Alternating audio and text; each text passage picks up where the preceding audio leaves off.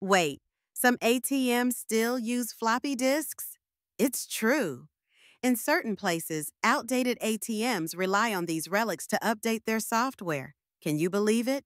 Picture a dusty tech room where a technician is carefully inserting a 3.5-inch floppy into a reader, keeping these machines running with technology that's decades old.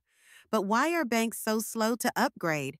It all comes down to complex security systems and high costs.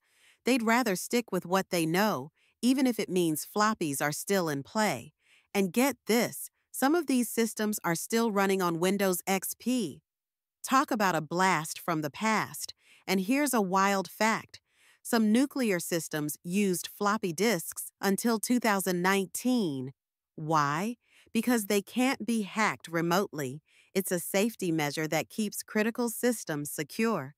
Floppies may seem outdated, but sometimes old tech is the safest option available.